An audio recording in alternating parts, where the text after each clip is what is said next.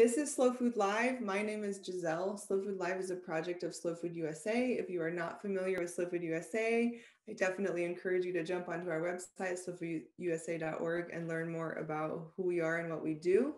To put it very, very simply, we are an international nonprofit that advocates and works towards good, clean, and fair food for all. Of course, that means many, many things across food systems and landscapes, whether it's fish or meat or small farms or restaurants or markets.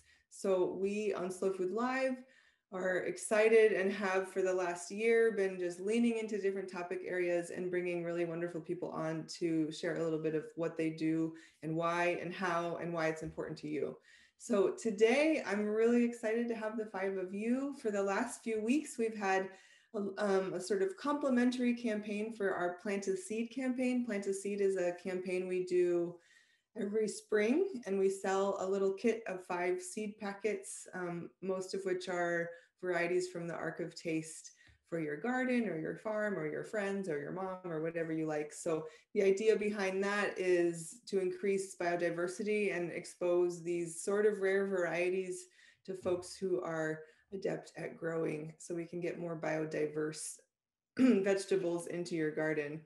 Biodiversity is a sort of key value for slow food. And of course, earth-friendly farming practices is another. So the 5 folks we have on today are all working in, slightly different spaces in the sort of farming, CSA, agriculture, policy, and coalition building, farm support, that sort of thing, in the sort of different corners of this world. And so I am going to ask each of them to tell you a little bit more about themselves and what they do and where they are from where they are. So I'm going to go ahead and hop over and start with you, Jarret. You're in New York, and Jarret and Trixie are both at Glynwood. So if you can let us know a little bit more about you and where you are and what you do. Sure. So I'm Jarret Nelson. I work at the Glynwood Center for Regional Food and Farming in Cold Spring, New York, just an hour or so north of New York City. I'm a farm manager and a vegetable farmer at Glynwood. I've been farming for a little over 10 years, and a lot of that has actually been here at Glynwood. And I've been part of a CSA farms my entire farming career. We have 150 to 200 members here. Just serving our local community, we only have on-farm pickup, no drop-off sites. And as part of Glynwood's work in the region, we also have launched a Hudson Valley CSA Coalition. So there's almost 100 farms in the Hudson Valley that are part of that, helping to spread and promote CSA in the Hudson Valley region.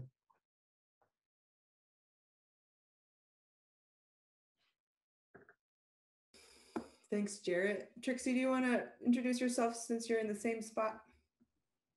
Sure. My name is Trixie Wessel. I'm the Sales and Outreach Manager here at Glynwood. I've been on and around farms my whole life, growing up mostly around conventional dairy, diversified with small-scale produce. I have a master's degree in food and agriculture, law and policy from Vermont Law School. And prior to coming to Glynwood, I worked in mid-size organic produce, managing about a 1,500 member CSA and small-scale dairy, including an on-site creamery. My role here at Glynwood deals mostly with promoting our farm products, our own meat, as well as our own organic produce, and working a lot with local donation partners to get food into their hands and help increase food sovereignty in the region. Excellent. Thanks, Trixie. And Kat, I'm going to pop over to you. Kat's in Wisconsin. You are a farmer. Yeah, so my name is Kat Becker. I own Cattail Organics, which is located in north central Wisconsin. We're kind of like similar to northern Maine in terms of where we're located in latitude. For gardeners out there, I like to brag that we're on the zone 3, zone 4 border, so we're very cold, but we still run on probably a very similar CSA calendar to those folks in the Hudson Valley who must be in like zone 7 or 8, or even zone 7. That's like 6. You are 6. Okay, that makes me feel better a little bit. I made a zone 8 joke once and someone was like, I'm in zone 9. I'm like, oh, you're really operating in a warmer climate than me. So I have about a 90 box a week, 3-season CSA that runs May through Thanksgiving.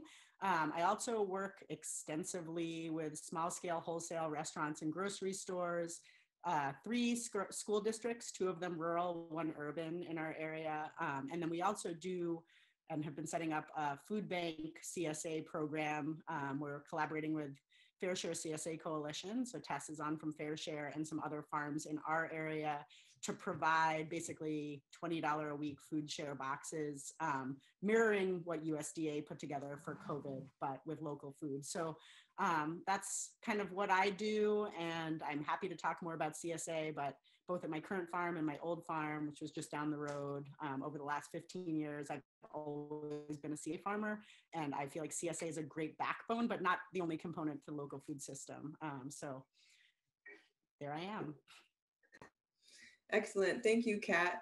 I'm going to jump over to you, Tess, since you have a connection to Cattail there, to introduce yourself, please. Great. Thank you. I'm Tess Romanski. I'm the communications coordinator at Fair Share CSA Coalition.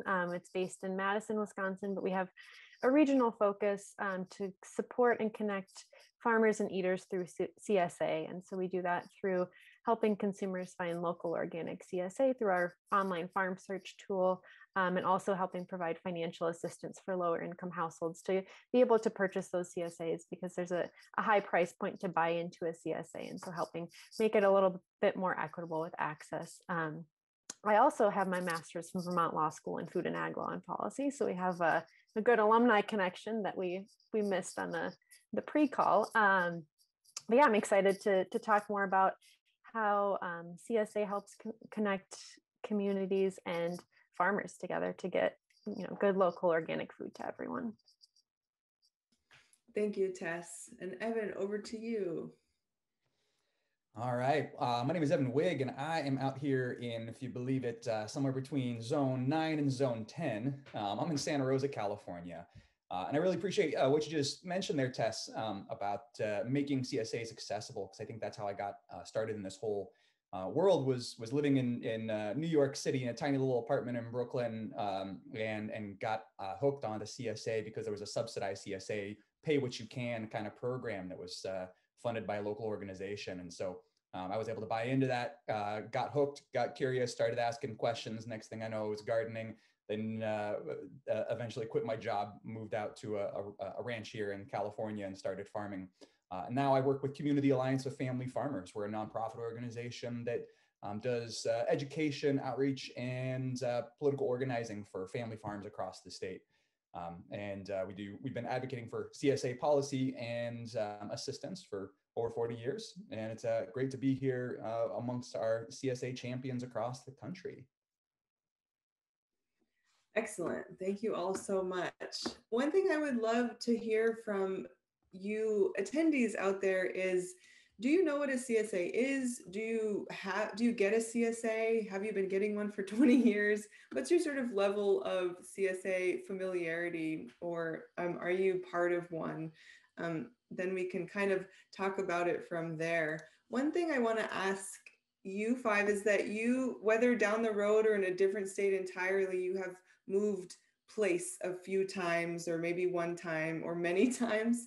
And of course, farming is a very place-based practice, and very much integrated with the community in the place that you're at. So I'm kind of curious how you ended up where you are and what effect your own place and community has on your work, and how you approach that work and approach the community around you. And any of you can just jump on in. There you go, Kat. I'm naturally loud, so I'm just gonna take that role.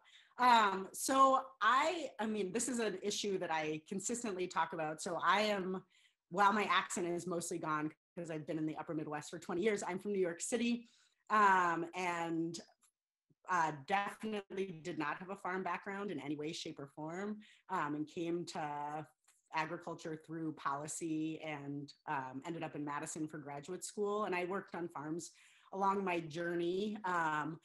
but I live in a very rural part of north central Wisconsin, especially compared to the density of like people in the East Coast, not just New York City, but even like the Hudson Valley in terms of the density of what you would see there.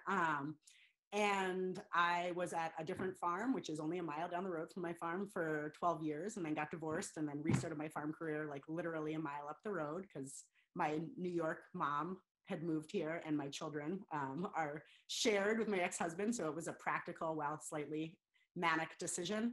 But a lot of people actually asked me if I was going to move when I left my other farm.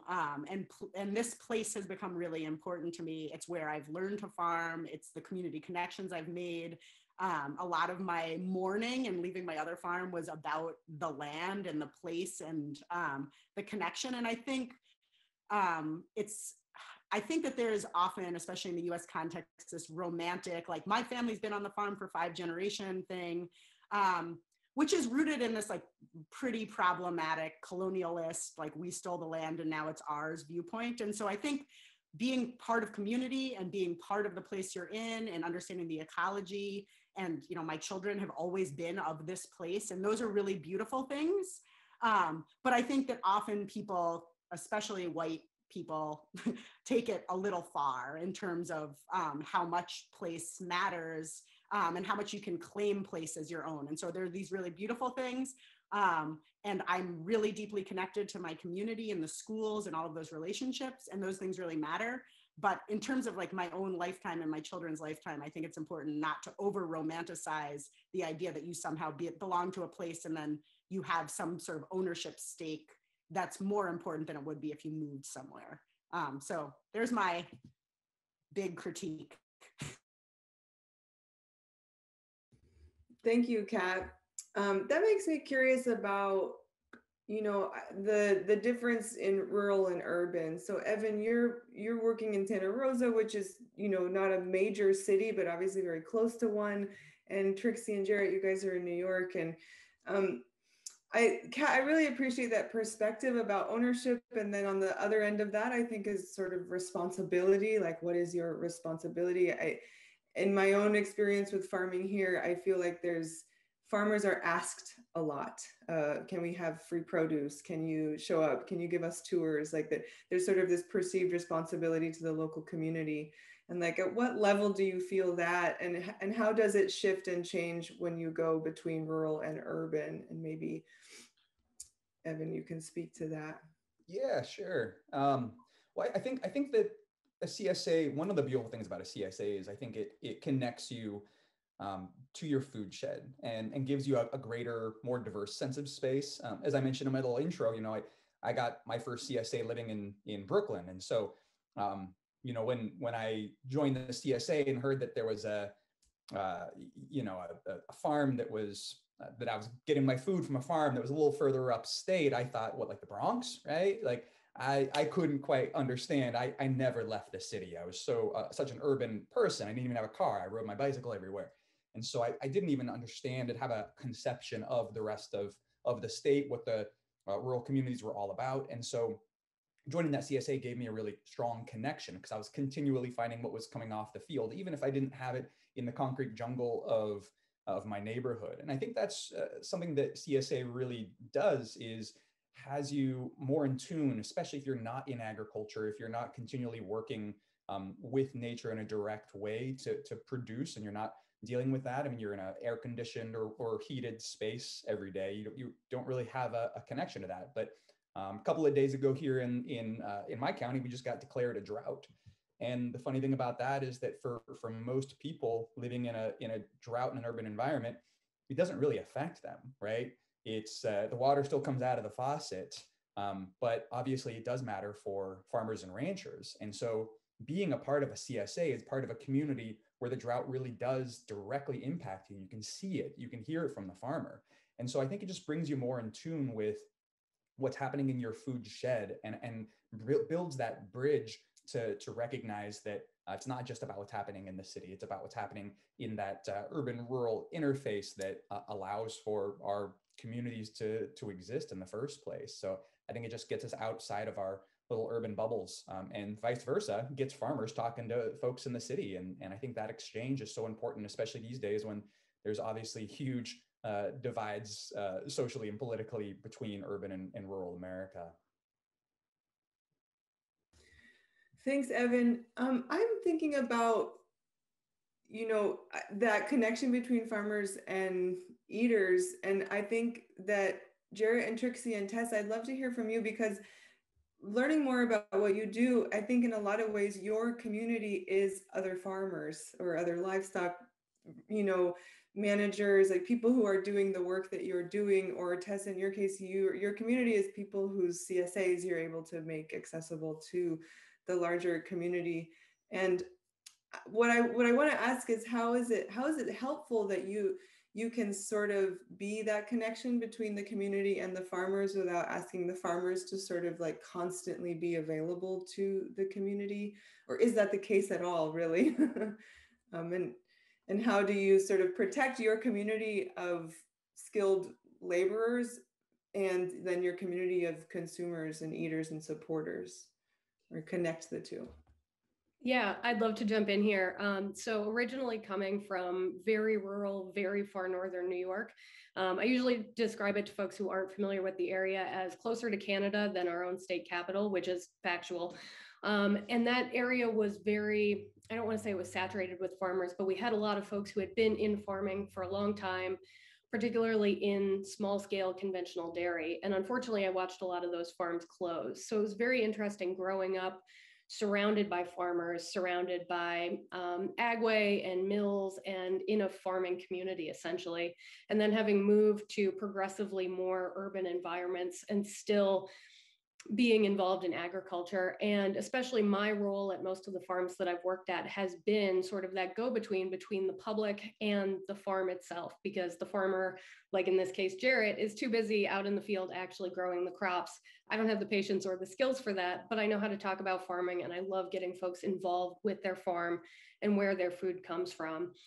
So it's interesting to hear from people who have learned about farming and then since gotten involved in the industry through a CSA or through a farmer's market or through that first connection with a farm. I'm always curious to hear how that happened and what inspired them so much to then become not only a consistent CSA member or a consistent customer, but to actually begin working in the industry. So that's definitely the kind of connection that we're hoping to foster between farms and community, is getting folks so involved that they not only stick with us, but that they go that extra mile and either learn about the industry or maybe get further involved.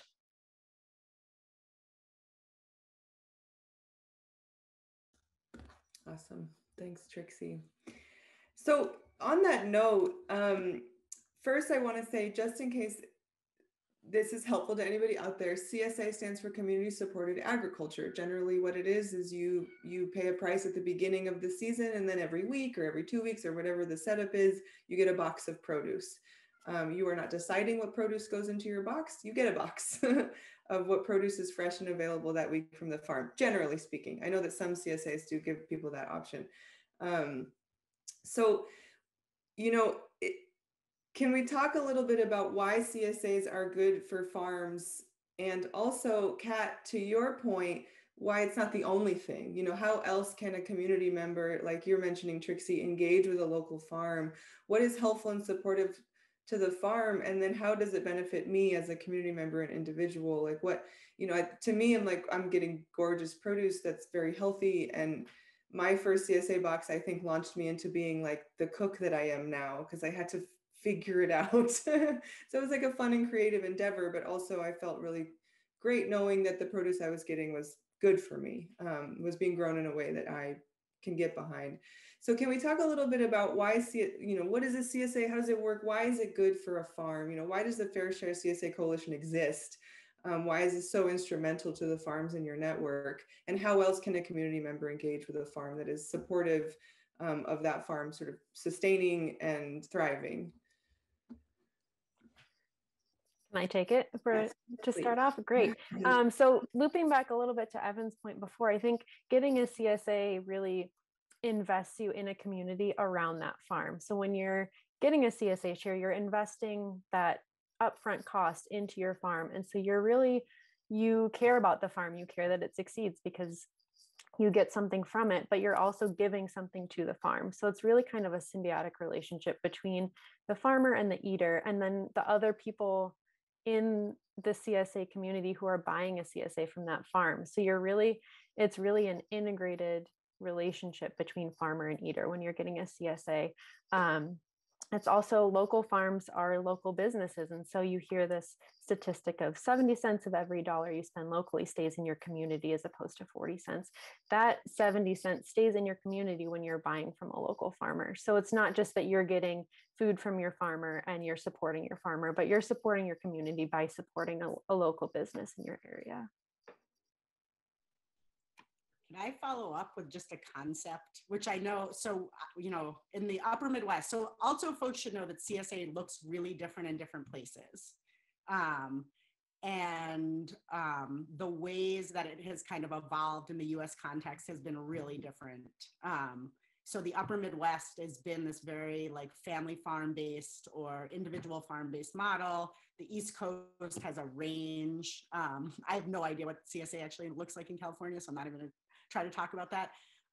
So it does look different in different places, but the core value is not just investing in a farm, but it's this concept, at least from my standpoint, of shared risk and shared reward. And that has always been like what has defined the CSA movement. And the idea is that you're not just investing up front, because quite honestly, for us, Fair Share CSA Coalition, for let's say folks that are using food share or EBT, it has food stamps, that's processed monthly. So Fair Share as an organization is actually absorbing my risk associated with that as an organization that I'm a member of. So it's not always about the full risk of financially or the full investment financially, but it's the idea that you're joined with this farm for at least a season, hopefully many seasons, and that you come to understand and choose a farm that aligns with your values. So there's different farms with different values.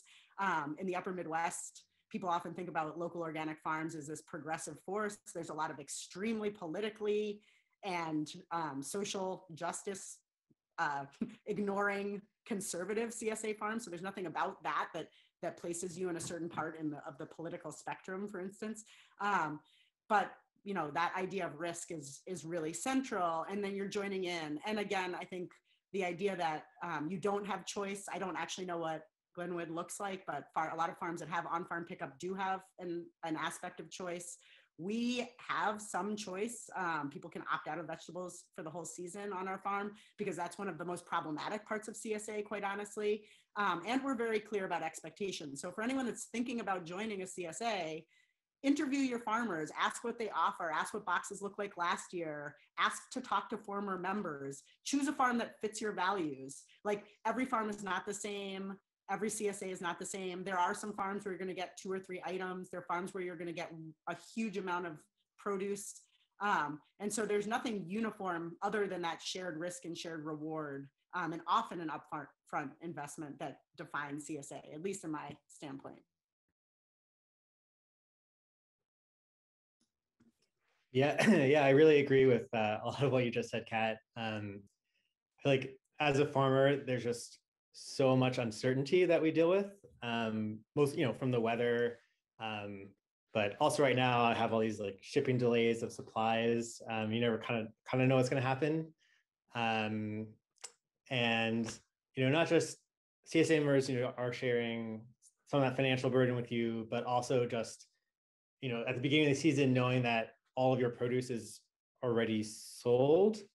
And that not gonna have to scramble and call distributors all year. It's just, I think, really helpful peace of mind, and allows you to actually just like focus on growing.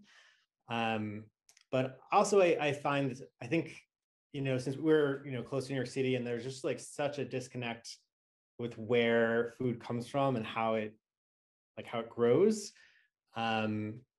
And I think people just like see it, just like appears on your grocery store shelves. And just the idea that like it is difficult and fickle and uncertain. I think it's actually like a useful thing for people to connect to and feel more of a connection and understanding of where their food comes from. And we do have our farm also has a pick your own component. And especially I find for children to just like, they just get really excited about, picking some cherry tomatoes or some flowers, and or just seeing what like a carrot looks like in the ground instead of on a plate. So I think CSA can do a lot just to also address some of this like very large disconnect between where many people live in urban and suburban areas, and where food actually comes from and like what it takes to produce it. Thanks, Jarret. I think this is a great point and segue into the thing about CSAs and farms is that it exposes folks to the regionality and seasonality of your food. So like Kat might not be growing the same things that Jarret you're growing because you are in different places in different zones, and every farm is going to have different strengths. What was really striking to me all those years ago in that first CSA, or the first one I got from a single farm, is how many different things they had. So throughout the season, I was getting just so many different things. And so then I started to understand like, oh, and I live in a orchard land. So there's lots of swaths of land with one type of tree. In order for you to operate a CSA, you need to have a diversified farm. And so I think it's a wonderful way to expose people to the difference between a farm that grows one thing and a farm that grows many things. So I'd love to hear from you about like three things, maybe threefold question. One is, how do you decide what you put in the ground and what you want to grow, and why is it important to you to grow a variety of things? And Jarret and Trixie and Evan, how do you decide what programs, especially at Glynwood, you have many different programs. Like, how did you decide which programs to run? And how much of that was based on how you would engage the community? And then I can just refresh these questions in a few minutes. But then Evan, I want to jump over to you and also ask, how does this exposure, regional strengths, regional products, seasonality, all of that, how does that play into policy, and how we can sort of showcase some of the policy changes we need to make to support these diversified, sort of earth-friendly practices in the face of, a pretty large scale system that is doing something very different. So we'll go to the first question, which is like, why is it important to have diversified products and programs? And why did you decide to do that, or sort of how? So Jarret, you're unmuted. And if you want to jump in, I encourage you to do so. Otherwise, just jump on in. Sure. It is a little more difficult to be very diversified. So I think we're growing 55 different crops here. But in terms of, the health of the soil and ecological diversity and, just the health of the land, having a lot more diversity is, a lot more, a little bit closer to a more natural state. And compared to the amount of sort of monocropping that happens in conventional farming, I think we have like a lot fewer pests and disease issues without having to actually do anything, because we're just not growing the same thing in the same land year after year. And our soil is not getting as depleted in the same way. So, lettuce uses different nutrients than tomatoes. And so we have about a 5-year rotation here. So nothing is really planted in the same place, until like 5 years later. So it really gives time for the ecology and the soil to recover in between crops, and just as, generally more sustainable way to farm, I think.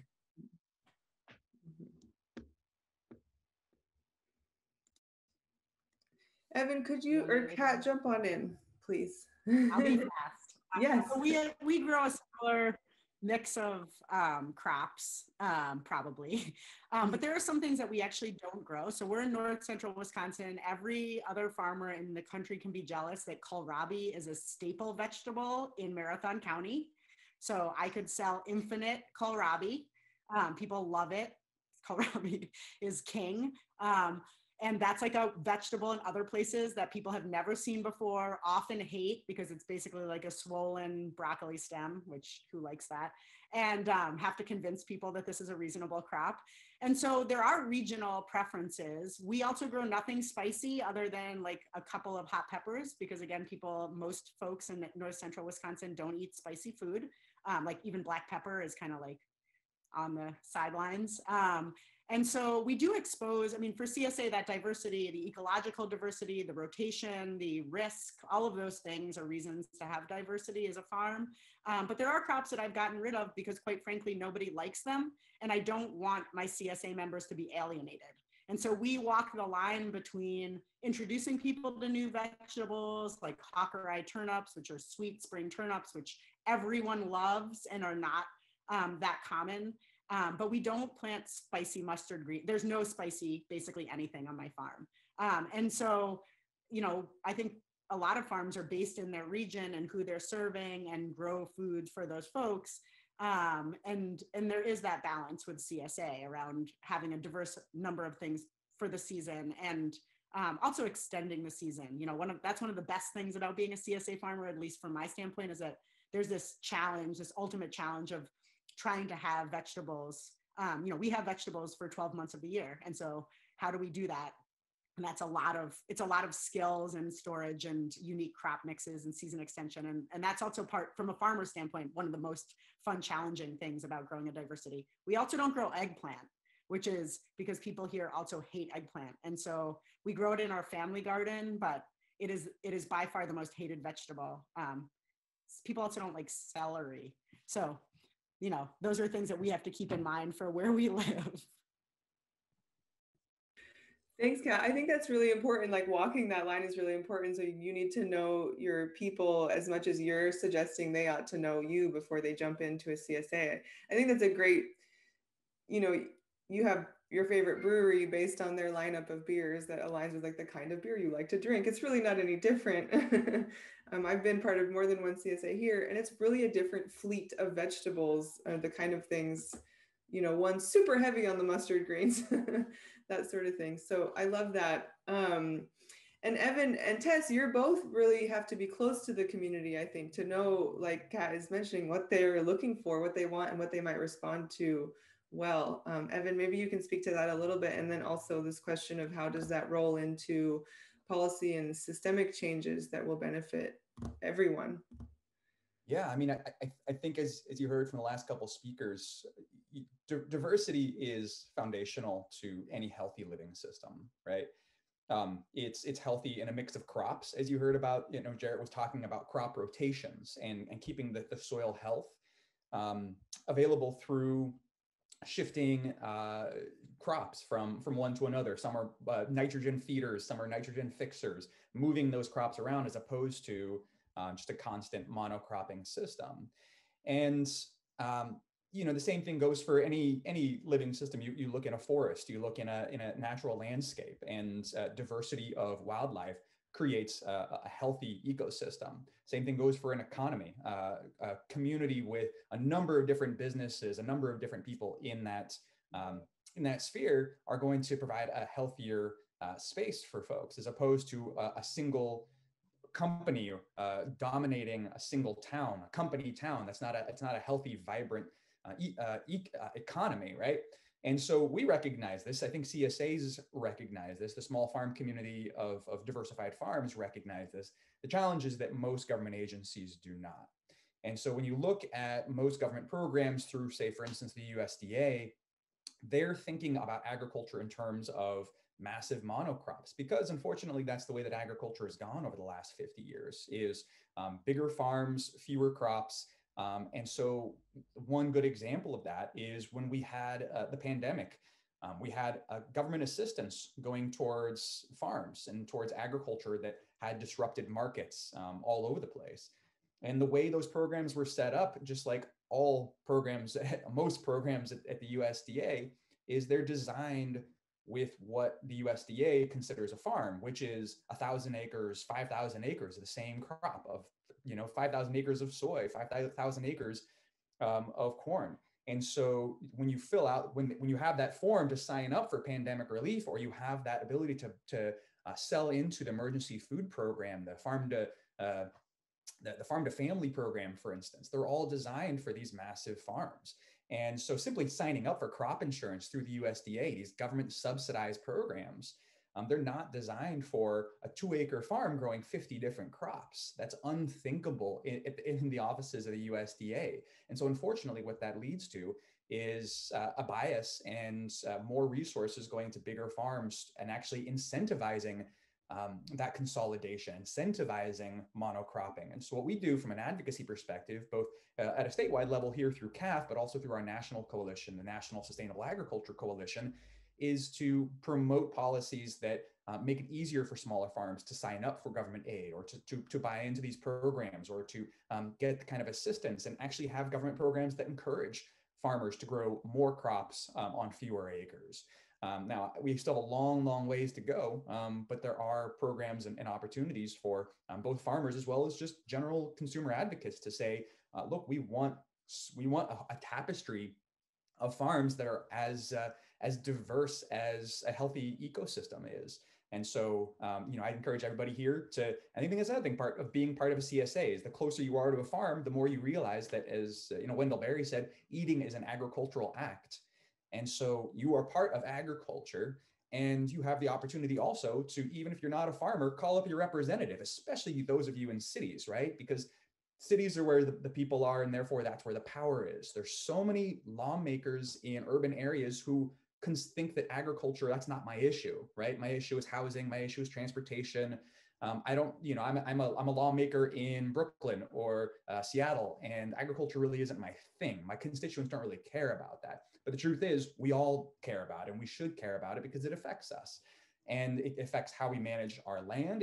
It matters how our climate is impacted, and of course, our food system. So we're all connected, but it means that being part of a CSA is being part of that farm, but it also means recognizing you're part of that larger food system. So calling up your representative and saying, hey, here's a bill, it's designed for farmers, but I think that you as a lawmaker representing urban people should also be advocating and getting behind this with your endorsement and saying, we're with you, and we want a better, more diverse food system. Thanks, Evan. And one thing I've learned in the past is read carefully. I think a lot of those are presented in a way that is a little confusing. And then when you read deeper, oh, this is serving very large farms that we're calling family farms. And, to kind of pay attention to the nuance and the details in that policy and those bills.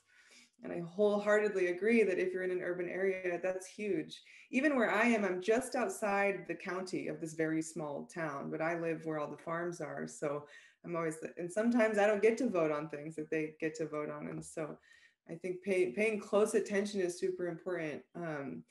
In the recent months or maybe years, there's been a little bit of a resistance to the idea of vote with your fork. And the resistance is no, vote with your vote. Go find the policy, understand it, read it, and then vote. And also eat the things that you want to see more of. But Tess, I'm curious for you, how does it work that, or how does it work to be able to offer or increase access to some members of your community who can't buy into the model at the get-go? And how can community members that can support that kind of work? A stronger community, like as a whole, is a stronger community. So how does Fair Share play into that? Yeah, I think going back to the vote with your fork idea, I think that's a great idea, but that's just not everyone can do that. And so that puts the burden on the consumer to change the food system when a lot of consumers can't.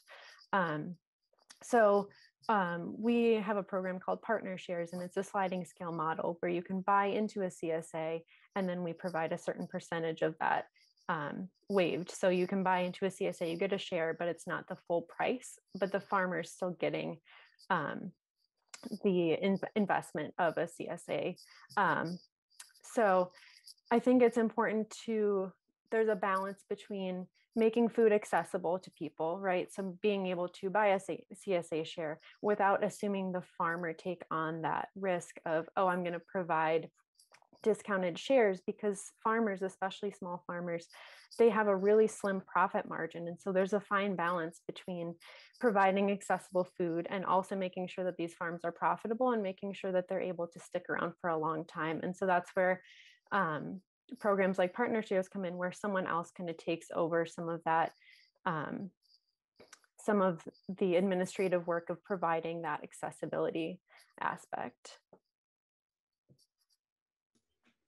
Right. And I think there's you all know it, there's this idea that farming is this romantic, wonderful thing, and you're outside all day, and isn't it wonderful? But it's some of the hardest work I've ever done or ever seen done. And that is, Tess, I think working in marketing, and like every time I've worked with farmers, they're like, I don't have time to think about this. I don't have the money to put into this. Like, you want to make a video? Like, I can't. I don't even know where to begin with this. So I think that there's this really important thing that happens, in all of your organizations or businesses, that you get to show people, this is a really hard job. It took a really long time to learn how to do this. This is a skilled task. And that maybe some of the skills that Fair Share or CAF can offer are outside of the farming skill set, which is, what I want to comment on is the importance of coalition building, of working together. I think it seems to me that there is no successful, small farm model that doesn't have farmers and other stakeholders in that world working together in a community, whether it's pushing for policy or exposing people to agriculture and farming, or explaining why it's wonderful. And aside from that, I think, Kat, you mentioned something about pride. I'm sorry, maybe that was somebody else in this circle, but I think that at Glynwood, you guys have sort of this hub of like, this is who we are in this place. I think that without taking ownership of it, there are animals, and I noticed in one of your videos that a farmer mentioned that joining your incubator program was essentially the thing that allowed her to stay in business, or enabled that. So maybe just as a final comment from all of you, like, do you agree that that's important, that we have to work together in order to make this work, to work against the 500-acre monocrop farms, or not against, not to be so negative, but to kind of push forward what you're doing and why it's important, and for people to understand that, how can we work together? And Tess, I appreciate that mention of like, it puts a lot of the responsibility on the consumer, but what as a consumer should I pay attention to? Should I focus on or do in support of my local food system? What can I do, essentially? And I want to be sensitive to your time, so I'm going to offer up that question to all of you. I'll go, because that's what I do to start it, to make it just move forward on Zoom calls. Now that I have good rural internet, I'm going to use up all my satellite time on this. But okay, so two things. One, like, I bet 500 acres is a lot of fruit. 500 acres is like a kind of regular size dairy farm. That's like 100 cow dairy where we live. So I would caution that division, and especially where I am. My local community and my dairy producing conventional dairy community is what allows me to farm in the way I do. We have a co-op. I can have lime spread 5 minutes from my house. Propane is a co-op expense. And that's, as a farm, I benefit greatly from having other farmers on the land, right? There's a level of consolidation and a dairy crisis, which are deeply problematic, mostly driven by cheese processors, not by farmers. So even my farming neighbors that are milking 600 cows, they have been pushed really hard to do that. So I just want to embed that in there. And they keep the public school open for my kids, and they make, our tax base good. But in terms of cooperation, we're part of Fair Share CSA Coalition.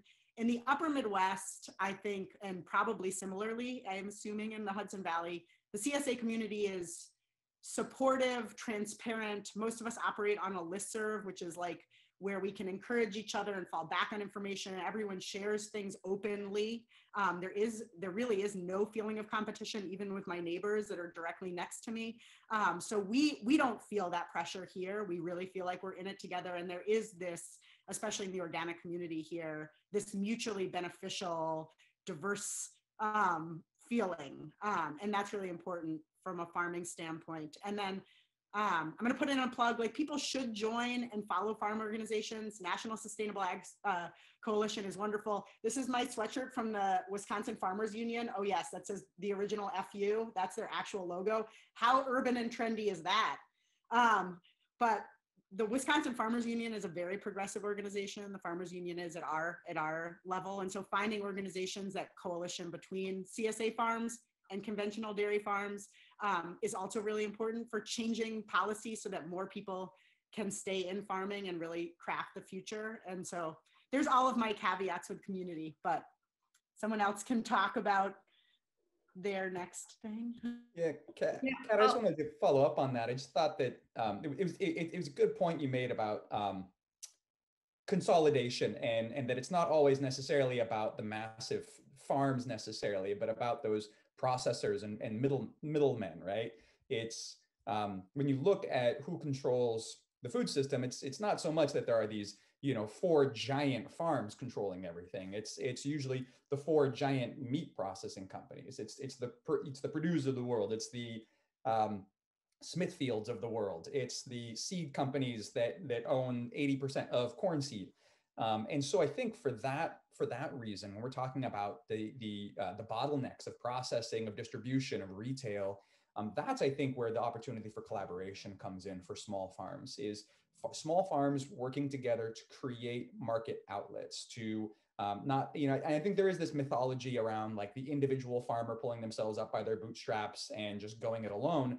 And while I think there is something to be said for smallholder farmers, growing and managing, individual parcels, I think that when it comes to distribution and sales and marketing and processing, I think that's where the opportunity is for that collaboration. And so we're starting to see it a lot more here in California, is farms working together to create aggregated CSAs, where there's a community of farmers that are all cooperatively owning. We have one right here in Sonoma County, an aggregated CSA that all farmers collectively own, farmer and worker owned food cooperative that then sends out CSA boxes, and it allows for that diversity of product, those different microclimates to work together, and also recognizes that when you're going up against Safeway and Whole Foods and / Amazon, you're much stronger as a community. Even when you get all those small farms together, you're still a drop in the bucket compared to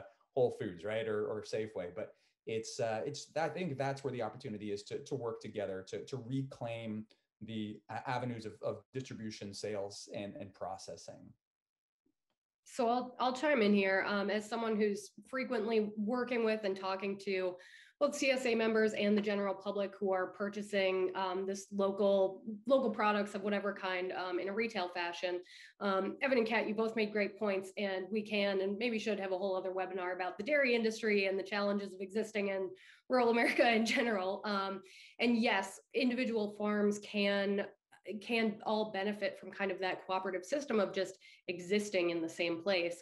But I think that to kind of come back to the main focus of this specific webinar, one of the biggest ways that we are going to make that progress in furthering beneficial changes to the food system as a whole is to engage the community and the supporters and the stakeholders to illustrate what it can look like and how folks can access fresh local food, because those products do exist. A lot of us are growing them, but a lot of people just don't know. I'm sure there are even folks on this webinar, that's why we talked about what a CSA is early on. There are a lot of people who just don't know. And until we get the word out more, and I'm not saying that I have the answer on how to do that, but until folks know, they don't know, and they can't support what they don't know about. So I think there's still a lot that can be done, not necessarily just from the farmers, because the farmers are very busy. They have to grow stuff. And I think that farming is one of those few instances where someone is in a really unfortunate position of having to, literally grow this product and then try to market it and keep themselves in business and educate all at once. So I think that we have to engage the community that already exists and engage those stakeholders who are already working for us to help engage more folks, to bring more and more people into this, to spread the word and, you know, keep us in business and support a better food system. Thanks, Trixie. The more you know, it's like, I think that's exactly right. And especially like, I don't live in a dairy area. I don't know, what that looks like. And so maybe we can leave all of you with like, just, figure out what's happening in your area, what's going well, what's not working, where can you plug in and learn more and get involved and get engaged, whether it's policy or a CSA or any other, or supporting access to those CSAs for other people in your community. I think we all have to keep learning, and we're working against like buzzy headlines and big swinging documentaries, and like the ideas out there are manyfold and they can be really confusing. But I would say when we look at our own local or regional food system, that is where the best information and sort of engagement lives. So I want to encourage everybody out there to get engaged and learn more about what your local food system is doing. And I want to open it up to any of you that have a sort of closing comment. Otherwise, I will let you go with that. Thank you so much for your time and insight. I encourage everybody, I put links in for all of the websites that these folks are for businesses and organizations that they're involved in. So I encourage you to learn more, get involved if they're in your area, get into a CSA, leave this webinar and go sign up for a CSA or whatever it is. Thanks to all 5 of you so much for your time for this whole month, to be able to like showcase what's working and what we should be paying attention to. Is really, really great for slow food. A big part of what slow food is trying to do is just to let people know what's out there, and how we can be part of a better system that does exist, but might need a little more support and engagement from the folks around us. So unmute yourself if you have anything else you'd like to add. Otherwise, thank you so much.